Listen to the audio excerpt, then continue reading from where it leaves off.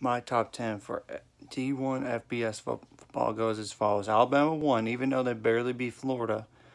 Georgia 2, Cincinnati 3, Oregon 4, Iowa 5, Penn State 6, Clemson 7, Texas A&M 8, Ohio State 9, Oklahoma 10. I know I might get some hate on Oklahoma not being as high, but here's the thing.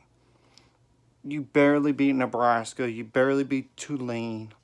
Yes, I get you beat Western Carolina big, but you're supposed to have done that. The only way you're going to move up, just like you, Clemson, is to dominate teams. According to the AP poll, Alabama 1, Georgia 2, Oregon 3, Oklahoma 4, Iowa 5, Penn State 6, Texas A&M 7, Cincinnati 8, Clemson 9, Ohio State 10.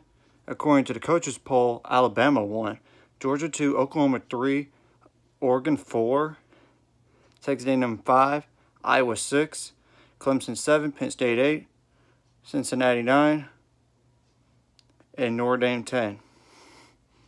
I don't agree that Oklahoma is a top 5 team right now. The highest I would put them is easily number 6. I'm sorry. And look, now you have to dominate the Big 12. Even if you run the table, Oklahoma, I'm sorry. You would get destroyed in the playoffs the way you're playing right now. If you continue playing like that, you're going to get beat somewhere down the line in the Big 12. And if you don't go lose a game, you're going to get beat in the playoffs regardless. Anyways, if you like this content, hit the like and subscribe button, and I'll see you guys later.